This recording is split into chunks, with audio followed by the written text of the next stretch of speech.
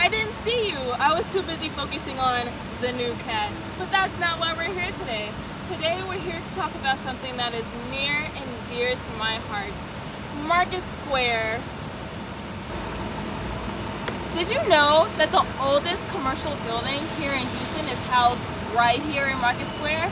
Me neither, until this semester. Did you also know that old City Hall used to be right where I'm sitting? Oh, you didn't? Well, let me tell you all about it. Imagine that you are venturing outside of the Honors Lounge. Yes, it might be a difficult task, I know.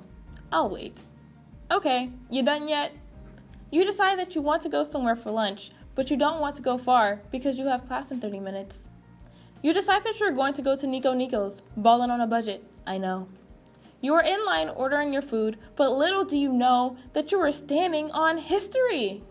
Market Square, formerly called Congress Square, traces back to 1836 and houses one of the oldest commercial buildings in Houston, La Carafe, which was known as Kennedy's Bakery in the past. So cool, I know. Sit down with your girl while I spill this tea. Well, like me and my friends. Take it away, Setphaine. Got it. I know how you kids love your stories. Once upon a time, there was a guy named John Kennedy who decided to play Monopoly with most of Market Square and end up owning an entire corner's worth of businesses that were literally named after him. Goals, right? Kennedy's Corner consisted of multiple businesses, and even though it was in a very rough environment, he still got a lot of business, so he was probably stunned on everyone back in the day. The oldest of them all was Kennedy's Bakery. Oh, what are they cooking up, you ask? Nothing but trouble. Before it was a bakery, it functioned as a trading post, a slave market, and a rumored whorehouse. Not exactly the kind of place I want to eat my muffins. But you know what? I probably would have put my prejudices aside back then because apparently Kennedy's Bakery was the only public building to have an indoor toilet. John Kennedy built the bakery in 1860, and ownership of the bakery remained in the Kennedy family until 1970, in which it was passed to William V. Berry, who operated La Carafe until his death. It's a tiny little place still situated on 813 Congress Avenue. But don't think about trying to get in unless you're 21. Believe me, we tried. Now a bar, La Carafe will forever have a special place in Houston's heart. Oh, but La Carafe isn't the only place that has a special place in Houston's heart. There's also the old City Hall. The love had to have been real because that place burned down like 4 times before the city was like, okay, no, this isn't working, and decided to move it. Market Square was the site of the old City Hall for almost 100 years until it was moved to the present location in 1939, probably because people got sick of playing Jenga after every fire and rebuilding it. Market Square was actually called Congress Square because the capital of the Republic of Texas was supposed to be built there, but the people building it was like, nah, and decided to build it at the corner of Texas Avenue and Main Street instead. I mean, hey, we can't always get what we want, so the land was renamed Market Square, and City Hall went there along with the old City Hall clock, which kept everyone on time. Speaking of time, we should probably keep track of it and move on to the next topic, Warren's Inn. Long before there was a Warren's Inn, there was a Bethling building, which was believed to be the second oldest building in downtown Houston. The building was torn down in 1988 in the middle of the night. Someone must have really wanted the building gone. Preservationists were very upset and called it an act of cowardice, but who could blame them? They were also angry because it was the only historic site left on the west side of the Market Square. Warren's Inn was originally housed in the Bethling building at 316 Minam Street until it was moved to present-day location at 307 Minam Street in 1978. It's kind of funny because the liquor is actually older than the building.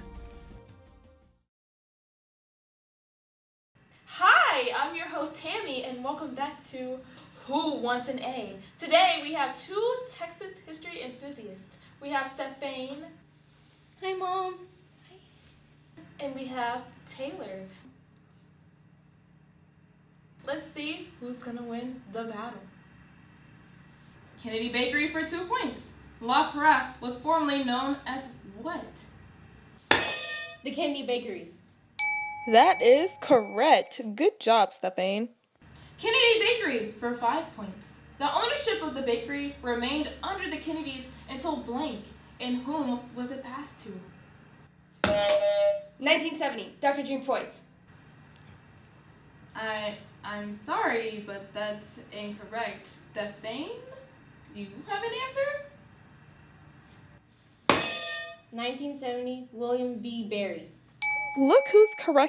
It's almost as if she has the answers next to her. Warren's Inn for 2 points. Where and when is Warren's Inn present-day location? On 307 Milam Street, 1978.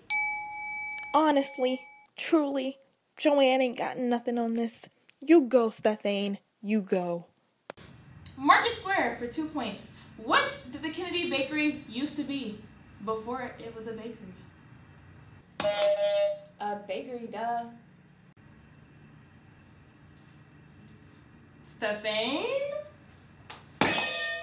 A trading post, whorehouse, and slave market. Correct. Once again, it's people like you that give me hope for the future. Warren's Inn for 5 points. When and why was Warren's Inn torn down? The building was torn down in 1988 by preservationists.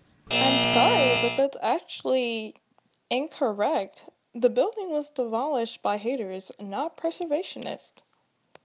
Market Square for 2 points. What was Market Square's former name? Market Circle. I don't even get paid enough for this.